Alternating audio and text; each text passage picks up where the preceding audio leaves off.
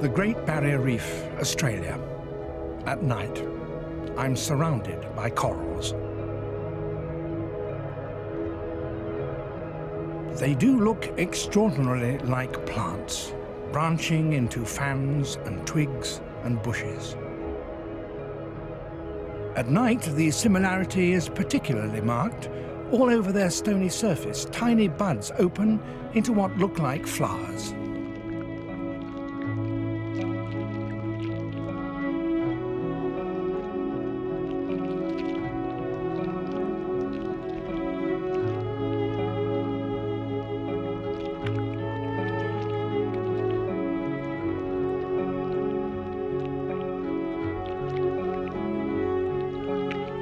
But these little structures don't behave in a flower-like way. They seize and eat any edible particle that drifts by. They are clearly animals. But even so, they look like plants. Why?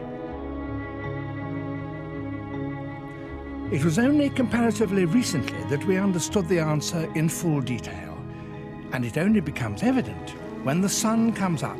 For then the corals change their behavior in a radical way.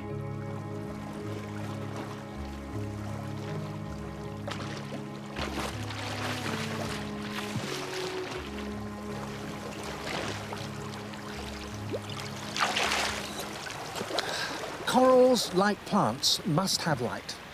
They can't grow if the water is cloudy or the depth so great that the rays of the sun can't reach it.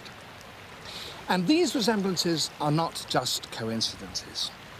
If I go back underwater now that it's day and the sun is up, I shall see that many of these corals are feeding in a way that is not like animals at all, a way that is quite different.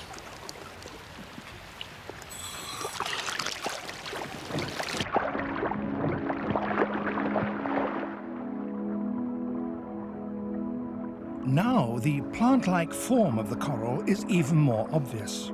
The tiny rosettes of groping arms have withdrawn into their stony sockets on the surface of the coral skeleton, but they're still within the reach of sunlight. And within their tiny bodies are microscopic green plants, algae, and they're feeding by making starches and sugars.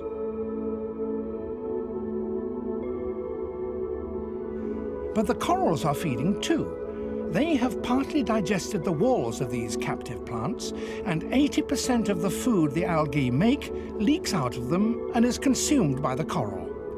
Having dined on meat all night, the corals are now getting their vegetables. The corals provide their internal gardens with the best possible light by growing into these shapes, which is just what bushes do for their food factories, their leaves, when they grow in the same way. The coral algae do get some benefit from this arrangement. These glassy waters are very poor in nitrates and phosphates, which algae need. Those substances, however, are in the coral's waste products. So the algae, safe inside these rocky skeletons, can absorb their fertilizer directly and live in waters that otherwise could not support them.